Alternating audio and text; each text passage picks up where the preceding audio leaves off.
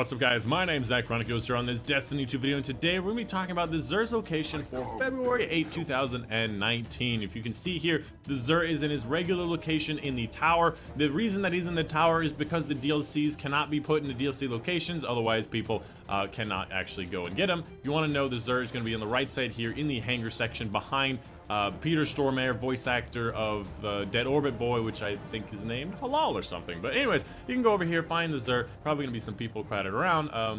The ship always gets real close, and I don't really appreciate it. The Xur probably loves the fumes, but he's a tentacle monster anyway. But let's go and take a look at the Xur. Overall, his inventory kind of sucks, so really not too much to gawk at. And if this is all you care about, this is all it is. But let's go and talk about each individual item. First off, we have the Skyburner's Oath, a gun that came with the base game that has apparently like 2 ornaments, and I didn't even know that this was an ornament at all. That's a very weird looking ornament. But the basic idea behind this is that it's a special scout rifle. First off, this weapon lobs large explosive seeking slugs when fired from the hip. And when you're aiming down the sights, the slug travel faster and straighter with higher damage at a lower fire rate. So it's lower fire rate, higher damage aiming sights, and then faster fire rate, lower damage, but also tracks target when you're not aiming down sights, which is my favorite part about it. And that was added with a series of exotic buffs that they had a while ago, and it actually made this weapon really fun and very useful. However, scout rifles are still not good in either PvP or PvE, so they haven't really gotten much out of it.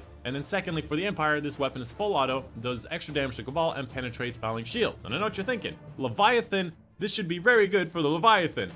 No, the fouling shields are really not that big of an issue. You just shoot the middle and then you shoot their head.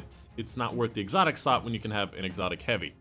But it was definitely considered for a while that it might be good for the Leviathan, but it's really not enough to warrant its use in its exotic slot. Next up, the Dragon Shadow exotic for the Hunter. Basically, dodging reloads all weapons, increases both movement and weapon handling speed for a brief time. I assume this buff is not for a very long period of time, and it never seemed like this is very useful. They did do an exotic buff with this a while ago, and they basically said this is your ninja armor. I haven't used it since. I haven't used it when I got it. I literally have never used it, so I don't know what it's like.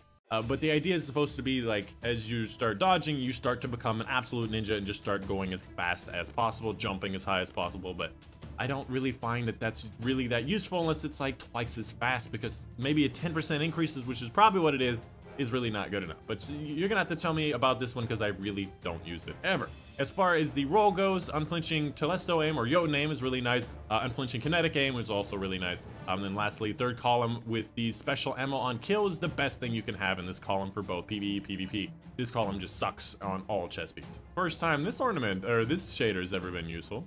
Next up for the Warlocks, the Sunbracers, one of my favorite Warlock exotics that I honestly don't use enough. Increases the duration of solar grenades, which is really nice, my favorite type of grenades. Solar melee kills grant unlimited solar energy for a brief period of time. Basically, you get a solar melee kill, and then you chuck like 5 to 6 solar grenades in that time, and it's so fun. You literally chuck a nade, you have the next nade. Chuck a nade, you have the next nade. Chuck a nade, you have the next nade. And it works very, very good with the Dawnblade Attunement of Sky subclass tree node. Basically, if you're getting mid-air kills, you get your, I think, grenade and melee energy charge back really quickly, and then you go for the melee kill and get that melee charge kill, and then you jump in there and you just start chucking nades. Those are giving you mid-air kills, and you just keep cycling this back and forth, making it an incredibly powerful exotic, and it's really fun to use, especially on the non-endgame activities, because, you know, you can kill people with melees very easily, and it's just super fun. Impact induction, usually very good for melee, for arm exotics. However, in this one, I would have preferred the other one, where grenade damage increases your melee attack, recharge, and cooldown, or whatever. But either way, this is still a decent one for this. On top of that, you've got your Telesto reloader, you've got your hand cannon loader, and then you've obviously got your sniper and machine gun scavenger, which are pretty much A/S tier third columns for arm pieces. And lastly, the Titan exotic called Worm God Caress, which I think is guaranteed to be given to you at the end of the Warmind campaign if you are on your Titan. So you probably already have this if you have a Titan through the Warmind campaign, but basically melee kills increase melee damage for a period of time, and additional kills extend the duration and increase its effects. Now, it says additional kills. It does not say additional melee kills. It also says it increases the duration and its effects. Now, does that mean you can just get infinite damage for the melee? Does that mean you just get infinite length for it if you just keep getting kills? That seems like it could be extremely powerful melee, but in the end, it's still melee, and melee is dangerous and it's going to get you killed. Honestly, there's a lot better Titan exotics for melees. Insurmountable Skullfort for all of your arc needs. The Synthoceps also has increased amounts of damage, which actually can give you pretty good damage with Serana buff. It also gives you better melee lunge range and super damage. It's just a superior exotic all over.